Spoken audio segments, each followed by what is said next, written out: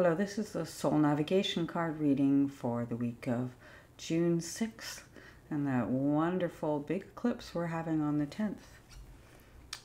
June 10th on Thursday on the West Coast. Perhaps it might be June 9th earlier. I'm trying to shuffle and not... Oh, card fall. Okay.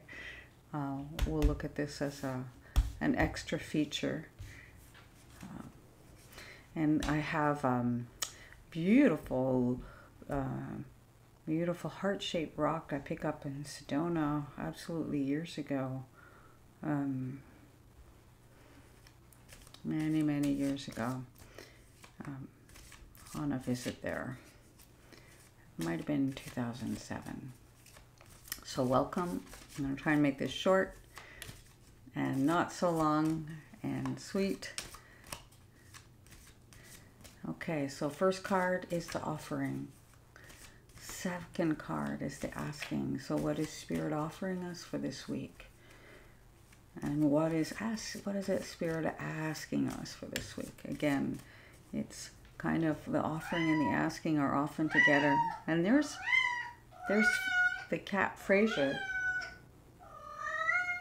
He's really chiming in. Yes? Okay.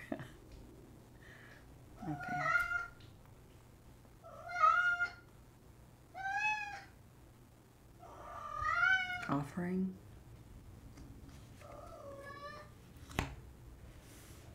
Offering of sensitivities and asking that we learn from our sensitivities. Oh, I love that.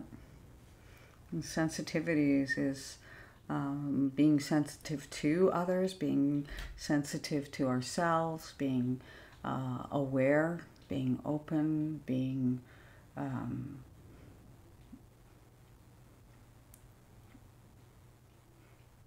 connected to, sensitive to, and then the learning through that.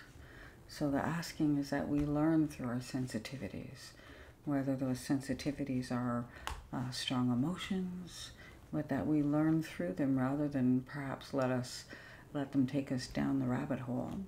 So the additional card, and perhaps this is an aid, the additional card that goes on top, oh, I love that.